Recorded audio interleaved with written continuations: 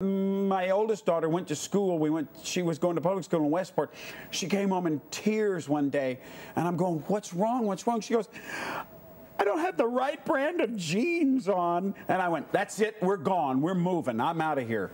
So I kept going to, to live in different areas. But I mean, like, they grew up with their dad as Meat Loaf. Well, yeah, that's also a detriment, isn't it? I mean, Meat Loaf?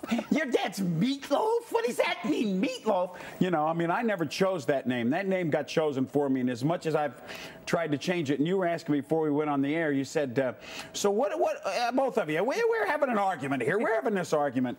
Is it Marvin? Is it Michael? Is it Meat? Well, my dad started calling me Meat when I was a baby.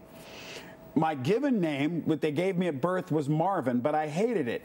And the reason, first of all, nobody ever called me that. And then when I was about 8 years old, Levi's put on a commercial that said, "Poor fat Marvin can't wear Levi's."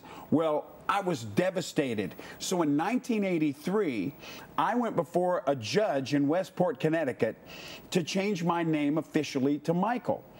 And so he said, "Well, there's no you're not changing your last name, your middle name. Why are you changing your first name?" And I told him the story about Levi's and poor fat Marvin. And normally it takes about 12 weeks for an official name change to go through. He did it on the spot. And he turns to his clerk. He turned to his clerk and went, "Is it too late for him to sue Levi's?" Really? Yeah.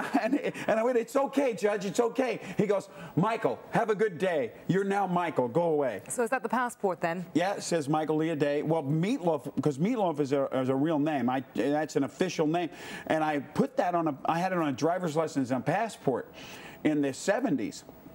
And when I first went to Germany, they pulled me aside and kept me in a room for 4 hours, and they wouldn't talk. If they were talking, they were in German, and I don't speak German. Willst du mit mir ins Kino gehen? Haha. And finally they go, "This name, Meat Loaf." I'm going, "Yeah."